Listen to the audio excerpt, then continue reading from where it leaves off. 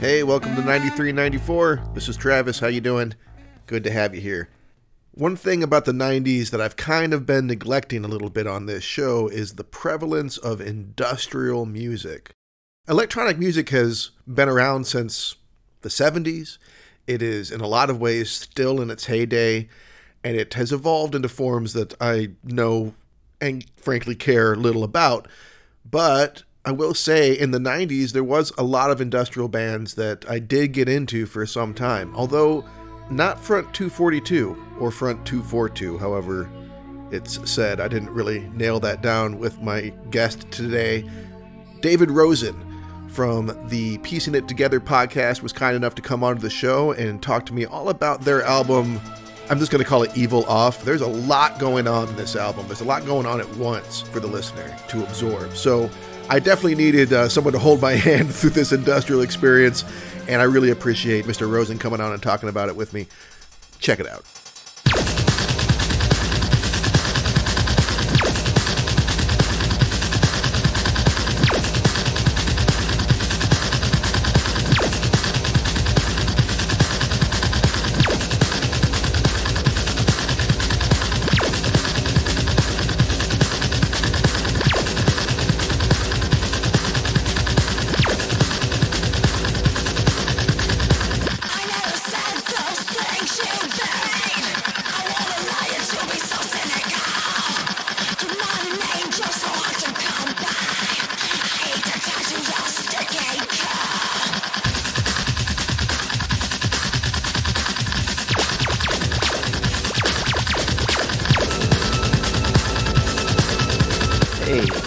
Hey, how's it going?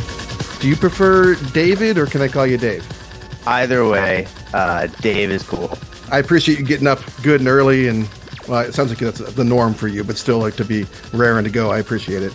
Yeah, usually up early, but also usually to bed early. Last night I was up late, so I kind of messed that whole equation up. But, I'll be all right. Good. All right, man. So thank you. Welcome to the show. Totally appreciate you coming on. I always start my show the same way, which is asking how you and I know one another. Dave, do you want to tell the people how you and I know each other? Twitter. I mean, it's a cesspool, but otherwise it's, you connect with lots of other cool podcasters, and that's basically it. You're actually the first person to come on that I don't know in real life, but I've met you through Twitter. Of course, I feel a little bit like I know you because I've listened to your podcast, Piecing It Together. I've listened to that a few times. Tell us about that. What is the premise of your show? How long have you been doing it, etc.? Yeah, I've been doing Piecing It Together 5 years now, and what we do is I have guests on all the time, and we take a look at a movie through the lens of what other movies might have inspired it. So we will be talking about, say, Barbie, for example, this weekend, and, maybe talking about the Lego movie, or talking about, I don't know, maybe the Truman Show or something like that, something where people are like looking in on this other world. And so like finding different kind of themes and different kind of connections that we can make to other films that have come before that kind of deal with similar ideas. To me, it's a big celebration of movies and all of those inspirations. And by the end of each episode, you end up with a cool list of other films to check out if you really love the one that is featured. It's a lot of fun, and you have a ton of different guests on. You're clearly very used to talking to a bunch of different strangers and whatnot on a regular basis. Multiple times a week, it seems like. Yeah. And, I want to pay you a compliment about your show, too, and kind of in a left-handed way, insult myself and other podcasters, in that most podcasters, we tend to be a pretty self-absorbed bunch. It takes a lot of maybe not a lot of ego, but at least a little ego to get in front of a computer and talk a whole bunch. But I really like your show in that you don't seem to have a lot of ego going on. You're very genuinely interested in what your guests have to say. You let them kind of go on. You don't interject. You don't try and superimpose a bunch of yourself onto it. It's refreshing. I really like it. I appreciate that. Yeah, no, I mean, I love talking about movies, and, I'm really happy to be on your show and talking about music. But as a music composer myself, that's part of the reason that I didn't start a music podcast, is because if I was doing a music podcast, I'd probably want to talk about my music the whole time. But with movies, it's like, I just want to have a good conversation about movies, Well, while we're on the subject, though, let's not move past it. Where can people find your music if they want to check it out? Yeah. Well, all my music is under my name, David Rosen, on all of the streaming services, the evil streaming services, but also you could find my albums on Bandcamp and stuff like that. And I have a website by davidrosen.com. Yeah, I compose music for film. I put out albums of instrumental music, very heavily inspired by the album we're going to talk about today. All right. Yes. Front 242. This is one of those bands that I've heard the name since the 90s over and over again. I don't know that I really knew what genre they were until you reached out. We're like, I'd love to talk about Front 242. And I was like, okay, this is an album I've heard a ton about. And then I, of course, started listening to it and was like, okay, I cannot do a podcast on this era without touching on some of the pivotal industrial albums. So I'm really glad you reached out, because it's frankly a genre and whatnot that I'm pretty unfamiliar with, so I'll need some guidance. So how did you get into this album and this band?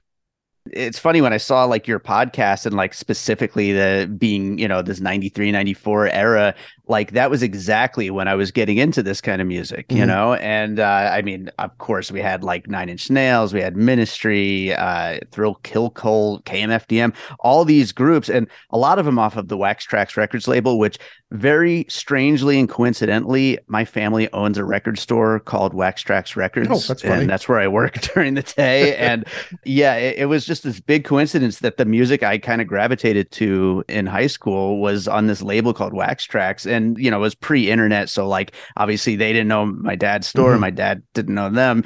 So yeah, it's just a weird coincidence, but I had a couple of friends who had like really started like kind of going down the rabbit hole off of, I think Ministry and Nine Inch Nails are probably the most known, and then going down that whole rabbit hole into what the other industrial groups were that came before. And they kind of got me into this stuff. And at the time I was like really big into The Cure and Depeche Mode, and they're still like my favorite bands like overall, but there's a pretty clear stepping stone, I think, going from the darkness of those groups to the darkness of a lot of industrial music. And so it all kind of fits together in a way. This is just a lot heavier and, it gets a lot more electronic along the way. That's kind of where I kind of came in. And I know like Front 242, Front 242, everybody says something different, but their fans mostly talk about their 80s stuff. But for me, maybe it's because I came in the 90s. Their 90s stuff is what I love about them. Like their 80s stuff is great too, but like the 90s stuff is the essential Front 242 for me. Yeah, I hear you. They seem to be big pioneers in the genre from what I've gathered since. And I wasn't totally ignorant to the genre when I was younger. Like you said, I mean, Ministry and Nine Inch Nails were pretty inescapable. Are you about my age? I was born in 1980. 1980, yep. Okay, yeah, I figured. Pretty early on, we were getting that kind of stuff pushed in our faces in the best possible way. That video for Ministry's, with the fucking bridge going back and forth. That got a seventh grade me very much in tune with what's going on there. And I got into Pop Elite itself and KMFDM and some of that other stuff. So it's almost funny to me that I didn't go down this deep. This is less accessible. There's not like perceivable choruses so much or like hooks. This is industrial, the truest sense of the word, and that it really literally sounds like someone's building something, like constructing something, but also there's space lasers.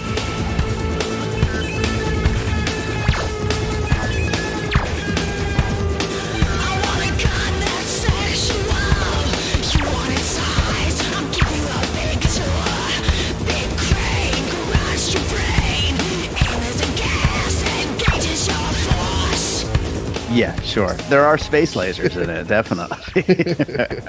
Yeah, it gets really weird at times, and it is very hard to pin down genre. Like, industrial is the genre overall, but like it gets alternative, it gets ambient, it gets kind of all over the place. And yeah, that is kind of a hard sell in any era, but in the 90s for sure.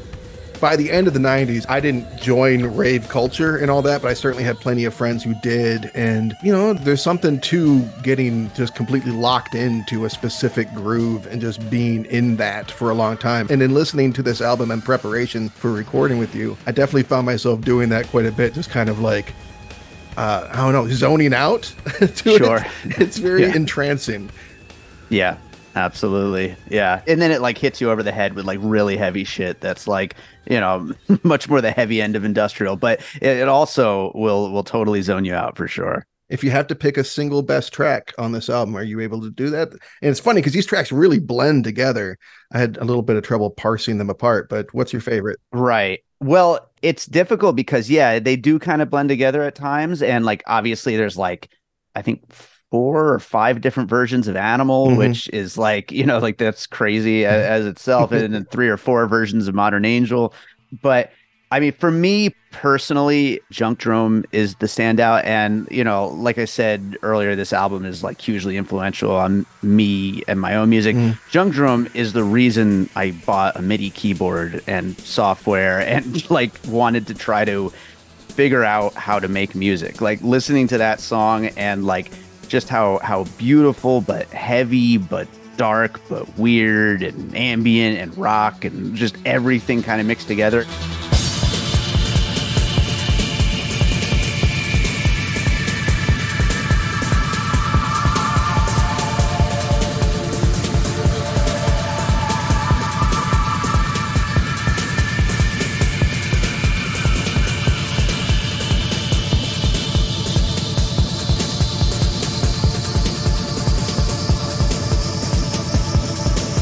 The fact that I knew that these were just some dudes in a studio with a keyboard and just like making music, like it wasn't like a band in the traditional sense. And at the time, like just the thought of joining a band just wasn't something that even appealed to me in any way. And the thought of like being able to like sit there and tinker and like make music happen, like yeah, this song is just so inspirational to me.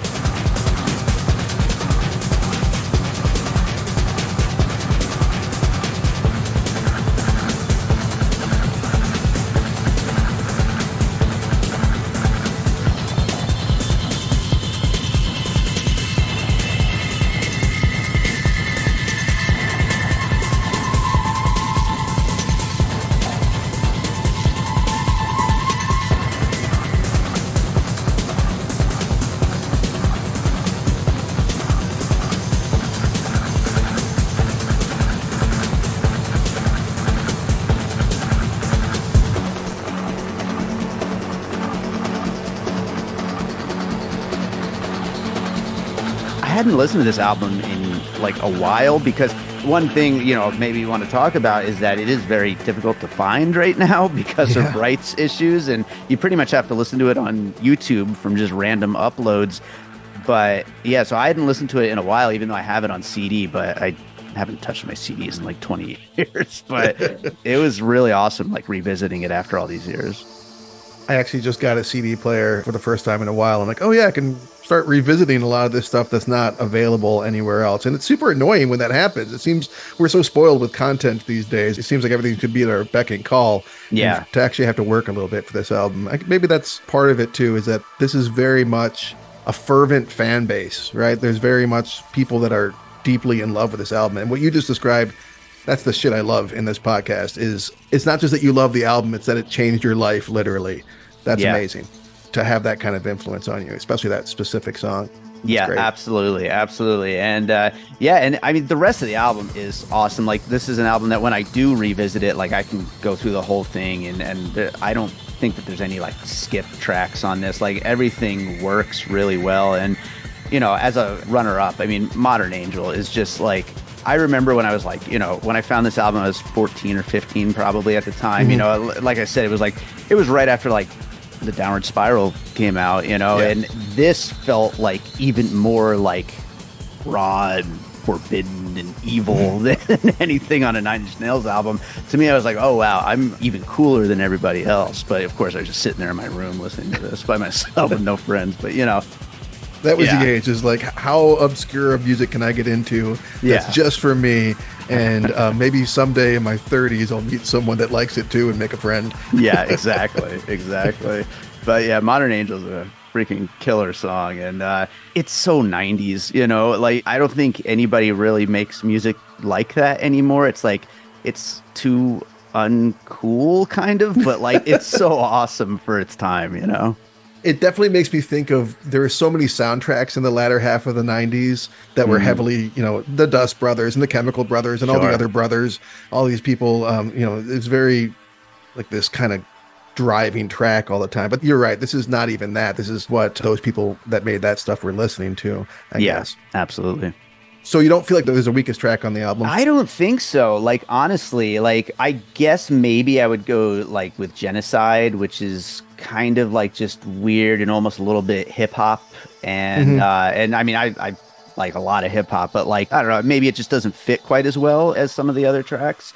But it's still really cool though when you're kind of in the mood for it. Right on. I typically will pick what I think are the best tracks and the least good tracks and the most underrated tracks. Since I'm so unfamiliar with this album, I won't make any big proclamations like that. I will say that Genocide made me kind of go, dancing about genocide. But the one that stuck out to me the most, that I think that grabbed me the most until the outro, because it gets kind of drony, Crushed, the first version of Crushed, I thought was really great.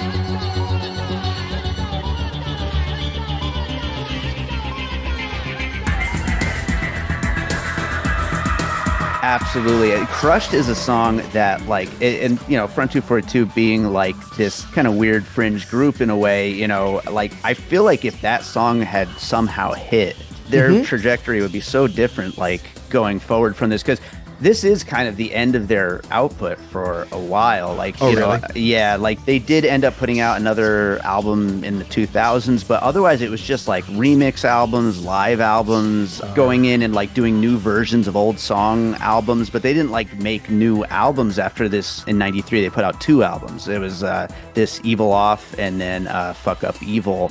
And after that, yeah, like they just kind of, I don't know, they just kind of folded in on themselves and just became like a live group. But yeah, I think that if Crushed had hit, because it really could have, like, it's a great song and it has, catchy. It's catchy. It has some pop appeal to it. Yeah, I think that's a great song and definitely could have been something.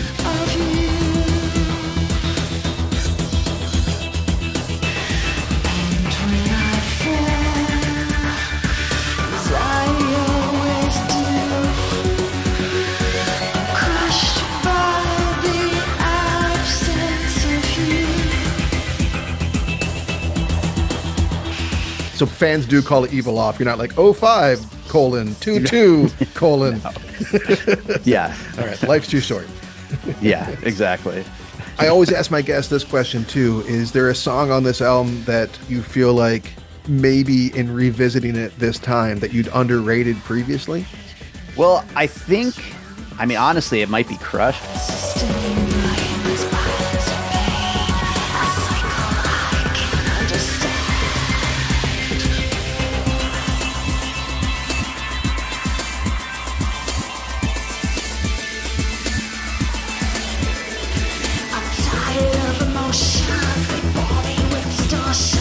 But, you know, just to kind of throw another one in there, I would say the combo of Serial Killers Don't Kill Their Girlfriend / Serial Killers Don't Kill Their Boyfriend, which is really weird. And, you know, I kind of wrote down here, because I made a few notes on some of the songs. I wrote that it's the most 90s song on the album. Like, it's like aggressively uncool, like, you know, but it's like really interesting and unique and like very specific to like this very specific moment in music.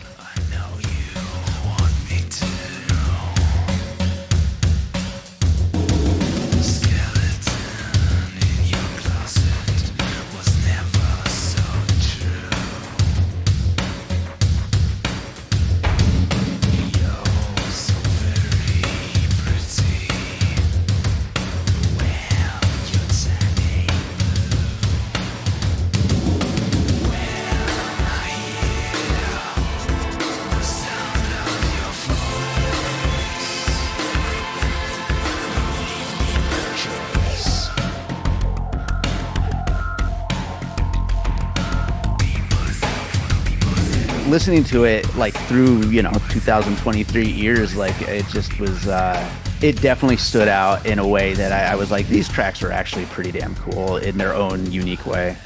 Yeah, the first pass through the album, that was the first song that really got my attention. And some of the lyrics are a touch cringy. Yeah, yeah. You're right. It's very of the era, and it's good. It sticks out as one of the better tracks on the album, I thought, too. For sure. Absolutely. For sure. So, did you ever get a chance to see this band live? I didn't. I did get to meet Richard 23 once, though. It was a premiere of a Wax Trax Records documentary in LA. And I got a picture with him, and I told him, how inspirational it was. He was really cool. But I've never gotten to see them live, and they're still touring, like, constantly. Like, they haven't been to Vegas. Hopefully they come to Vegas. Otherwise, maybe I'll catch them in LA one day. But, yeah, it's definitely on the bucket list. I mean, I've seen practically all the other, industrial groups. I don't know why it just hasn't lined up yet. In the lead up to this, I had never listened to those live albums, and I listened to, like, pretty much all of them. There's a lot of them, but they're like crazy good. And I'm not a big live album guy though. So like, it's not really something I would listen to regularly, but like finally getting a chance to check those out, like I bet it's an awesome show. And at this point, they've been doing it for so long, especially if they kind of stop releasing albums. They've gone like full Billy Joel and just kind of rested on their laurels. Yeah. So they're going to be really tight with what they're doing. I bet it would be a good show. Yeah. They're European, right? They're not from the U.S.? Yeah, I think Belgian, I'm pretty sure. Okay. Yeah, I imagine that would put a kink in trying to see them on any sort of regularity, especially as they got to be up there at this point. I mean, if we're in our 40s, they got to be in their 60s or something. I would think so, yeah. But those guys, they just never stop. I'm actually going to see Thrill Kill Cult next month. Nice. Which in my deep dive of re-listening to these Front 242 albums, I went back to them too, and they're another favorite from that era. So, that'll be an interesting show. This is also music to my ears when a guest has like gotten into other stuff that they hadn't listened to in a while. You know what I mean? Like in preparation for the show. And just like, that's what I'm aiming for, is just to get everyone to jump into that nostalgia. Well, then I've got a story for you, because another thing that this led me down, something I'd been looking for years, and I finally found it thanks to a Nine Inch Nails Facebook group. I was like going down the rabbit hole and all that, and there was this thing back in like this era. This was pre-internet, and I used to like mail away for CDs of just random software and stuff like that. And in my head, they were called Euro demos, but I'd always Googled that and could never find anything. Someone in this Nine Inch Nails group was like, oh no, that's called Demo Scene. And he pointed me to a link on YouTube to like some like compilations of Demo Scene videos, and I found them, and I hadn't seen these things since, I mean, basically since the internet, like since like 96 or 7, something like that. Yeah. And yeah, it's all these artists in kind of the same vein as what's on this album, like that kind of like dark industrial electronic kind of thing, set to these videos from like these hacker groups that they would like make these like kind of like pixel art music videos to go with the songs. And back then they were actually like exe files, like executable files that you would like download and like take off the CD, and you would like run them in DOS, and they were like a program. It wasn't, there was no YouTube, so you weren't watching them on YouTube. And so, yeah, and I used to watch these constantly. And again, they were like a big part of inspiring my own music. And yeah, I finally saw these things again, like in the lead up to this, because of asking like, what was that music, and yeah, finally found it. And that stuff is still so cool. And it's like, it's the same exact little side subgenre of industrial that this album is. And it's super cool, the idea of like planting that on CDs, and not every fan that even had the CD necessarily would be aware that it was on there, maybe like the internet before the internet, I guess is what I'm getting at. Absolutely. This underground way of putting that stuff out there. That's great that you were able to revisit that stuff and get that back in your head. Absolutely. And now I have a new goal of trying to like find these people and get them to make a music video for me. So. They'd probably be like, oh, thank God someone remembers us. Again, there's got to be a very small but fervent niche of people that are in love with that stuff. Totally. So this is an album you did put down for a little while, right? Did you ever put down Front 242 or 242, or did you just kind of like always stick with them, but not necessarily this album?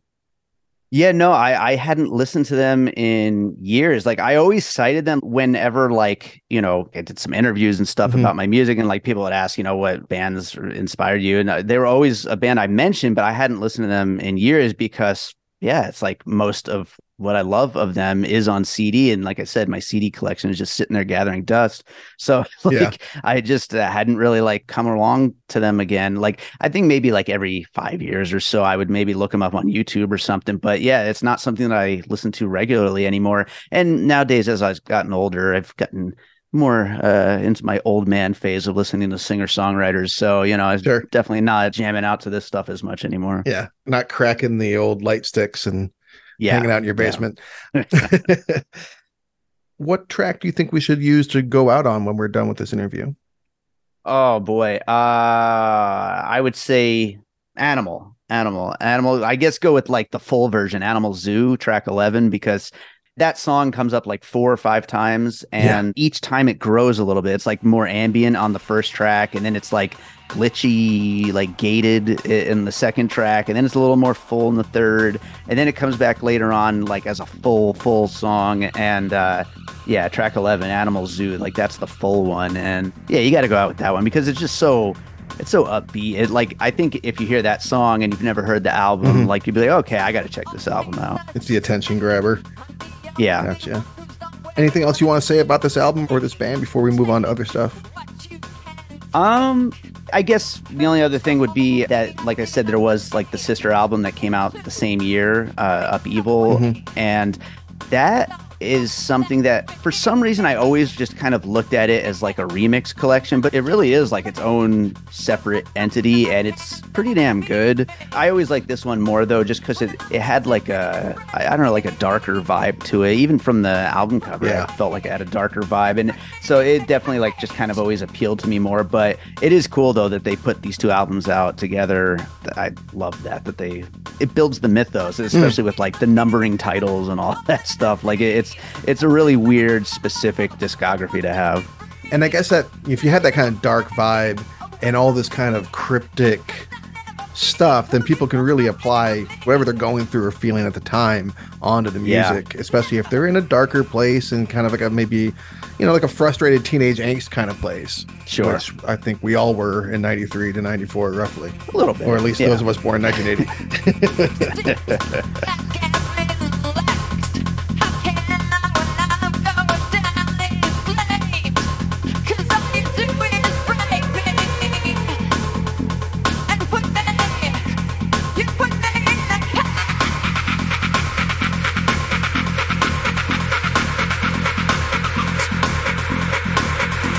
I remember thinking and like convincing myself that the album cover was in 3D. I used to just stare at it with 3D glasses on, and I don't think it is, but I had totally convinced myself it was. Well, you tried.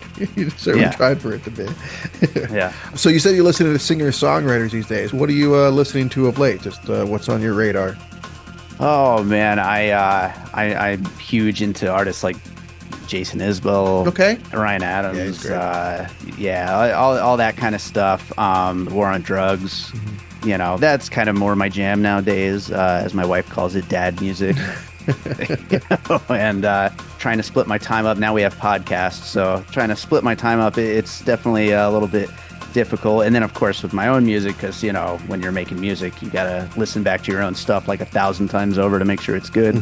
So yeah, it kind of reduces my music listening time, but those are kind of the three big ones. I'm also a really big fan of Sam Fender. I don't know if you know I'll him. have to look into him.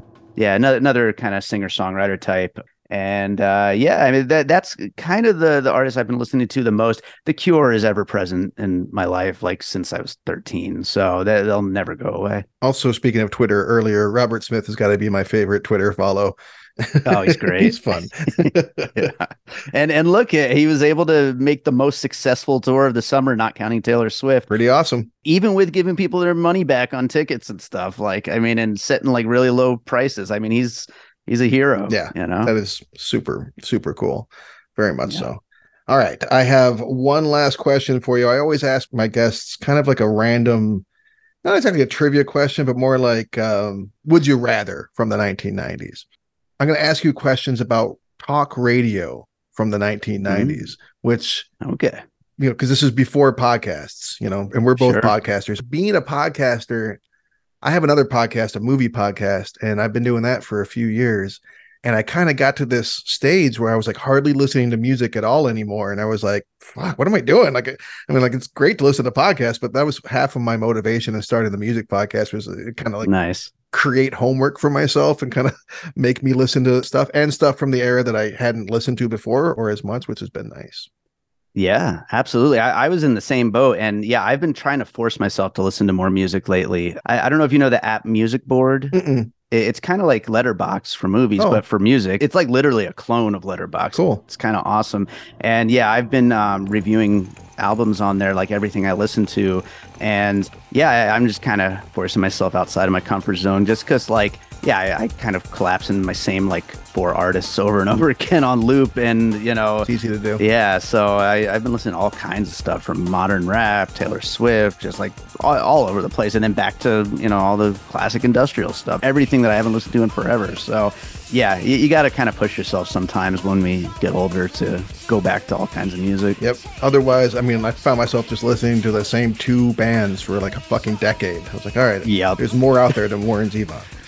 That's right. The White Stripes and Ravenettes were me for all of my 20s, practically. Yeah, it was Warren Zevon and Van Morrison for all of my 30s and little else. Nice. Yeah. Nice. So I have a question for you about 90s talk radio, because that's the closest we had to podcasting at the time. Some of it was real trash, as you know, and some of it was pretty good. I don't know if did you listen to much of that kind of stuff back in the day? I was more like the late night talk show. Yeah. Those things. I didn't really listen to much talk radio, though. Well, yeah, that's what I mean. Like, I'll give you 5 different talk show, whatever, like host/show names, and you tell me which one you think is the best and which one you would kick to the curb. And I think I have a feeling which one you would kick to the curb, because I know which one I would kick to the curb. Okay. So, for instance, A Prairie Home Companion started in the 1990s, which Ira Glass, very don't put this on while driving or I'll fall asleep talk radio. Sure. Right? Mm-hmm. Then you had, on the opposite end of that, you had Howard Stern and his whole like crew of people and pornographers often on his show, which that would get your attention, keep you up while you're driving. Sure. And then speaking of driving, do you remember Car Talk? Oh, yeah. Remember those 2 brothers, and they were like super Boston or whatever accent they had. They would talk about right. car, like Clank and Crunk, whatever the fuck their names were. Right. That's an option for you to choose from. You might recall an individual named Rush Limbaugh got very famous in the 1990s. Poisoning the minds of our fathers for a good decade or 2. And then, of course, there was Loveline with Dr. Drew and Adam Carolla, which, do you remember that one? Yeah, sure. Yeah. That was a big hit because then, like, it was often late at night, and it'd be like the only place you'd hear people talking about masturbation and like all this kind of stuff in a very frank and open forum. So which one of these would you listen to today if you had to? And which one of these would you shoot to the moon in a rocket to blow up and disappear forever? Yeah, obviously Rush Limbaugh is going bye-bye. Yeah. But aside from that, I mean, I remember Loveline being a lot of fun. I wonder, it's probably pretty cringy nowadays looking back at some of it, but still, it was fun at the time, and I bet that would be like the fun pick to go back to. I was never really a big Stern guy. Like, he's all right, but yeah, I'll go with Loveline. I think I would go with Loveline too. I was never a car guy, but the Car Talk show was kind of fun just because they had fun personalities. But Loveline was like a guilty pleasure kind of thing. Yeah. And yeah, I bet you're right. Awesome, man. Well, thank you so much for coming on to the show and making time to do it. I really, really appreciate it. Absolutely. Thanks so much for having me. And it was great revisiting all this music because, I mean, like I said, it's awesome. And it was great to talk about it. I feel like I got an education. Thank you.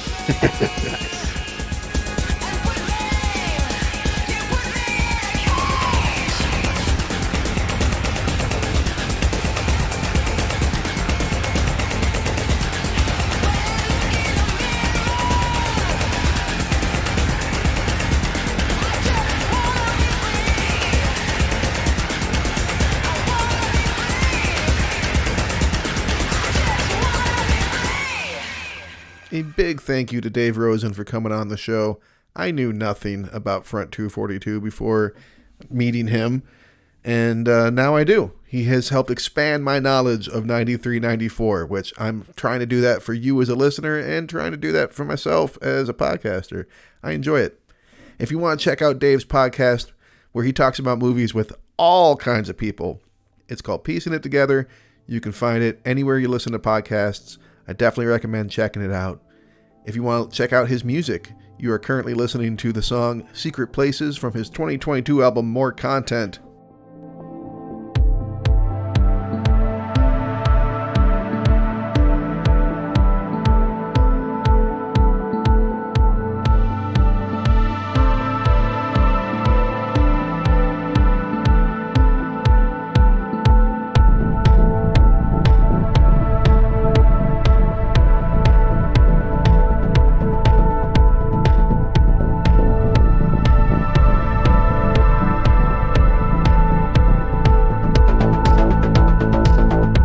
Find that on Spotify or wherever. You could Google David Rosen or David Rosen music. You'll find it.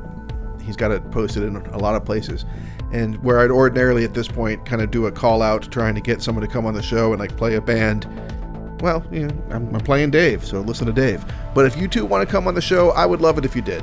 So please reach out to me. Why not? What's stopping you? Nothing. Nothing's stopping you.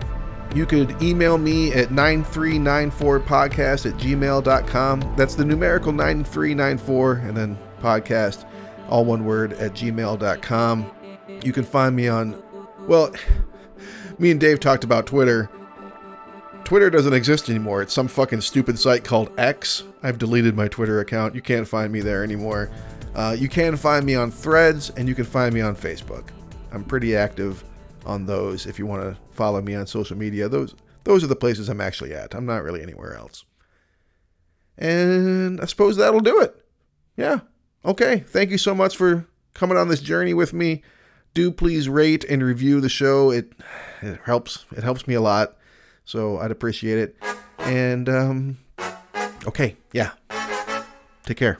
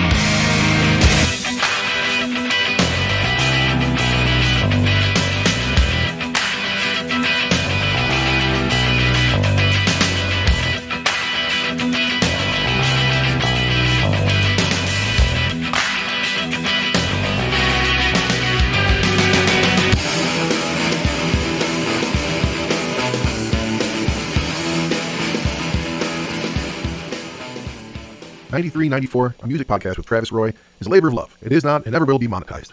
Please don't sue.